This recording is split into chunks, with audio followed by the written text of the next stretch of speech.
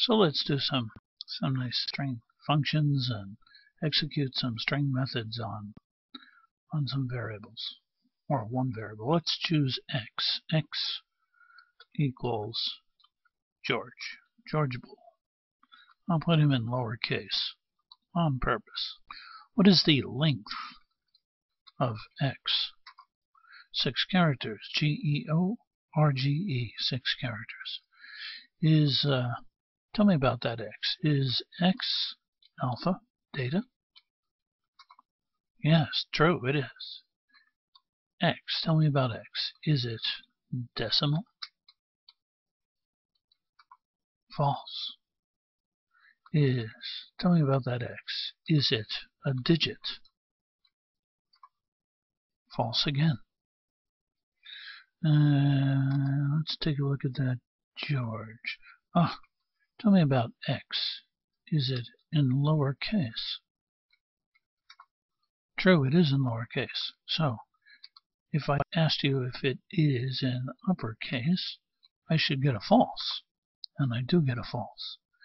X, I'd like to take x and swap the case completely.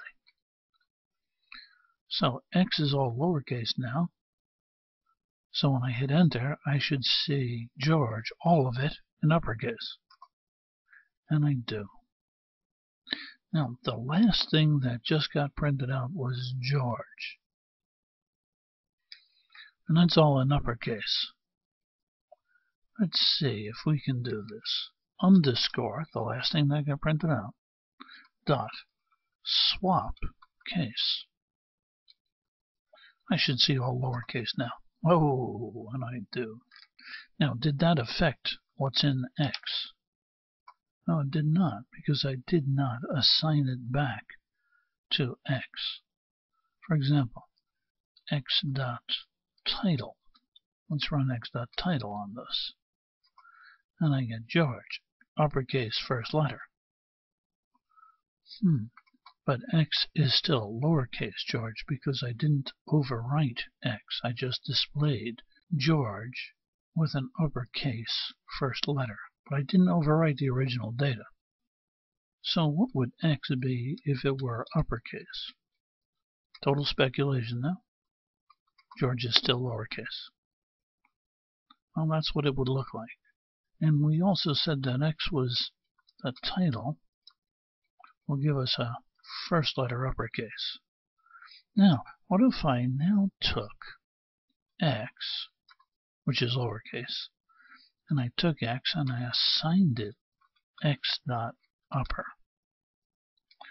Now what's going to happen?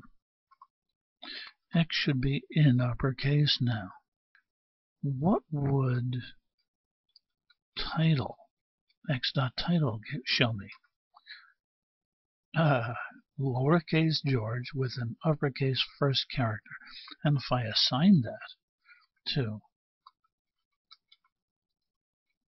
x, x would now be equal to that. And that's it for now. This is George Bull. If you liked the video, please rate it. I'd appreciate that. And I hope to see you in the next video. Bye-bye now.